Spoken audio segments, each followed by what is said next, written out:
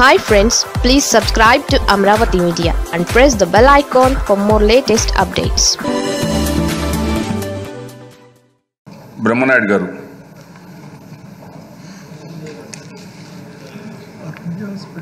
చాలా సంతోషం అండి.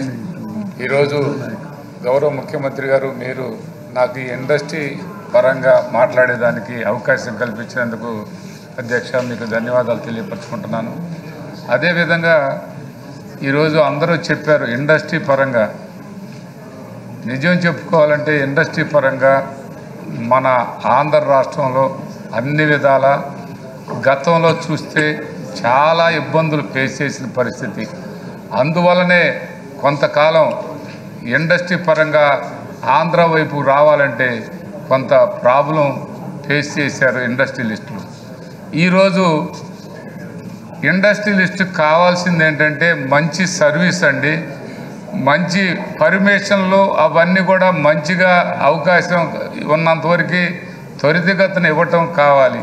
అది ఈరోజు మన ప్రభుత్వం గౌరవ ముఖ్యమంత్రి గారు ఆ అవకాశం కల్పిస్తున్నాడు. గత ప్రభుత్వం చెప్పటం ఎంఈఓలు ఇవ్వటం తప్ప ఎక్కడ కూడా ఎంఈఓలని అమలుపరిచిన పరిస్థితి లేదు. నిజంగా నాకే జరిగిందండి. ఇందాక మన పార్థసారథి గారు మా అబ్బాయి చౌదరి గారు చెప్పారు. వాస్తవంగా టెక్స్టైల్స్ పార్కుకి నాకు 108 ఎకరాలు 2012లో నాకు కాంగ్రెస్ ప్రభుత్వంలో ఉండగా గౌతమ్ బుద్ధ టెక్స్టైల్స్ పార్క్ పేరు పైన నేను టెండర్ వేశానండి. అదే Guntur textiles park private limited తరఫున ప్రతిపాటి పుల్లారావు వేశాడండి టెండర్. ఈ 2 టెండర్లు ఆయన 3,40,000 వేస్తే నేను 8,60,000 వేసానండి. టెండర్ నాకు వచ్చింది, డబ్బు నేను కట్టాను, రిజిస్ట్రేషన్ చేయటం జరిగింది. సెంట్రల్ నుంచి దానికి 40 కోట్లు సబ్సిడీ కూడా వచ్చిందండి. వస్తే ఆ సబ్సిడీ వచ్చిన తర్వాత ఈ తెలుగుదేశం ప్రభుత్వం వచ్చింది. నీకు 40 కోట్లు సబ్సిడీ వస్తుంది కదా, మాకు అందులో ఏమి ఇస్తావని అప్పుడున్నటువంటి మంత్రి గారు చిలకలూరుపేట నియోజకవర్గం, మా నియోజకవర్గంలో నువ్వు ఇండస్ట్రీ పెడుతున్నావు, మాకు ఒక 20 CR పంపిస్తే కానీ మేము మీకు అవకాశం కల్పించమన్నాడు. అదేంటయ్యా నువ్వు అలా మాట్లాడుతున్నావు, ఒక ఇండస్ట్రీ పెట్టాలని మీ చంద్రబాబు నాయుడు గారు ఎంఈఓ ఇచ్చాడు మాకు, మళ్ళీ నువ్వు 20 కోట్లు అడుగుతున్నావు ఏందని నేను డైరెక్ట్గా అడిగాను. అడిగితే దానికి అలా సాధ్యపడదు, నా ప్రమిసెస్లో పెట్టుకోవాలంటే అని అన్నాడు. అటైతే ఆ 20 కోట్లు నాకే ఇవ్వాయని అడిగాను. అటైతే నాకు ఎందుకు ఈ గోలంతా 20 కోట్లు నాకు ఇస్తే సరిపోద్ది కదా నేను అడిగితే ఇవ్వలేనని చెప్పి ఆ మరుసటి రోజే ఆ ధూళిపాల నరేంద్ర ఒక లెటర్ పెట్టాడు.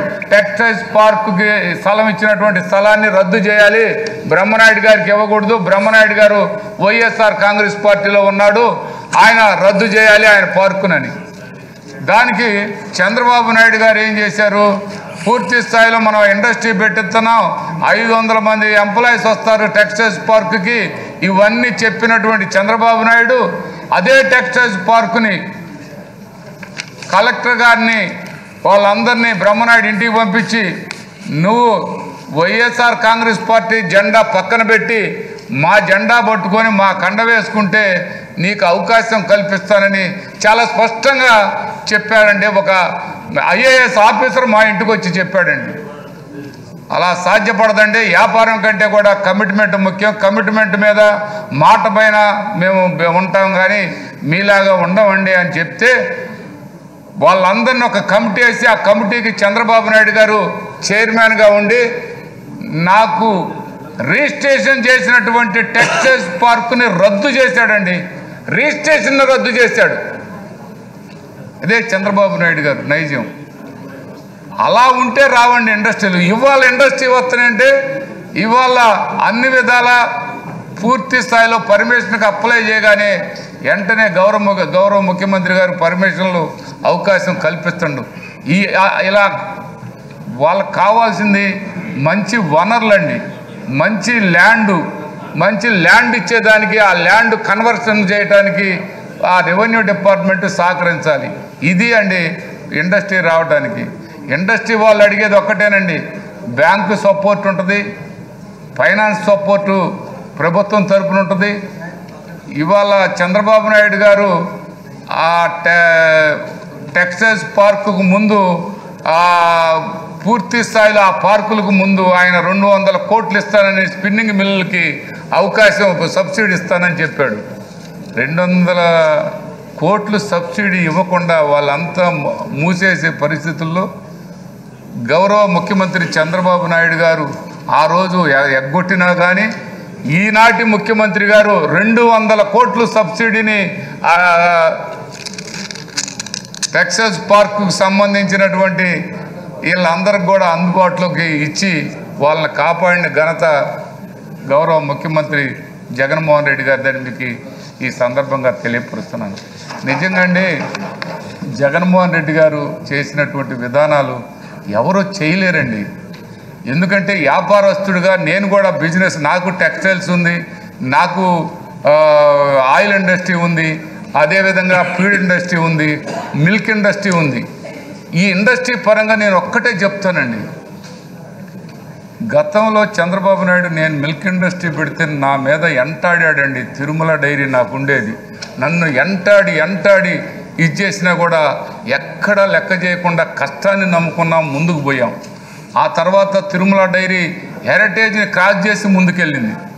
అప్పుడు కూడా బ్రహ్మనాయుడిని తొక్కేయాలని ప్రయత్నం చేశాడు, అయినా సాధ్యపడలేదు.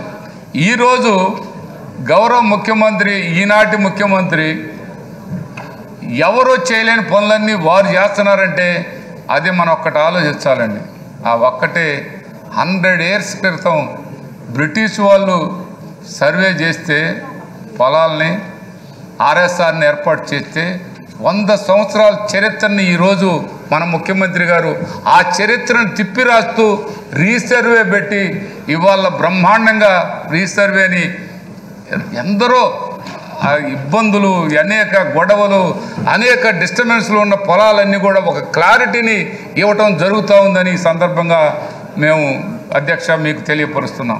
అధ్యక్ష, మన జగన్మోహన్ రెడ్డి గారు చేస్తున్నటువంటి పనుల్లో మాకున్నటువంటి అగ్రారక భూములని చెప్పి ఆ అగ్రారికులనే ఉత్తర మఠాధిపతులు ఒక కొండ్రపూలు అనే గ్రామాన్ని 1600 ఎకరాలు ఉంది, ఆ గ్రామాన్ని చూపించి 17,250 ఎకరాలని దృష్టిలో పెట్టుకొని ఆ 17,200 ఎకరాలను కూడా ఈరోజు ఏనాం భూములుగా ప్రకటించారు. అవన్నీ కూడా ఏనాం భూములన్నీ కూడా పూర్తిగా ఎవరైతే రైతులు ఉన్నారో వాళ్ళకి హక్కు కల్పిస్తూ వాళ్ళకు ఫారం 8 ఇచ్చి ఈరోజు రీసర్వేని పూర్తి స్థాయిలో త్వరితగతిన చేసి మాకున్నటువంటి రీసర్వేలో కొండ్రపోలు, అదేవిధంగా శివాపురం, అంగలూరు, అదే దీనికి సంబంధించిన అప్పాపురం, అదేవిధంగా తిమ్మాయిపాలెంకి ఫారం 8 ఇవ్వాలని ఈ 17,250 ఎకరాల రీసర్వేలో మా ప్రాంతానికి అవకాశం కల్పించాలని. నిజంగా అండి మా ప్రాంతం కష్టాన్ని నమ్ముకున్న ప్రాంతం అండి. ఆ ప్రాంతంలో మీరు చెప్పింది ఇప్పుడు మా ఇఫ్ గారు కూడా చెప్పాడు ఇందాక, నువ్వు సబ్జెక్టుని దాంట్లోనే మాట్లాడమని చెప్పాడు, అదే మాట్లాడుతున్నాను. ఈ సబ్జెక్టు పూర్తి స్థాయిలో మా వినుకొండ నియోజకవర్గానికి సంబంధించిన సబ్జెక్ట్ అయి ఉండాలి. మేము ఆ ప్రజలు నాకు ఇక్కడికి పంపించింది, నేను ఎమ్మెల్యేగా ఉన్నది ఆ ప్రజల కష్టాలని 17,250 ఎకరాలు ఫస్ట్ నుంచి ఇప్పుడు దాకా కూడా వాళ్ళే పంట పండించుకుంటున్నారు, వాళ్ళదే భూమి వాళ్ళే అనుభవిస్తున్నారు. కానీ వాళ్ళకు హక్కు కల్పించాల. ఏ ప్రభుత్వం వచ్చినా మన ప్రభుత్వం కల్పించాలని గౌరవ ముఖ్యమంత్రి గారిని మీ ద్వారా ఈ సందర్భంగా తెలియపరుచుకుంటూ ఈ అవకాశం కల్పించారు.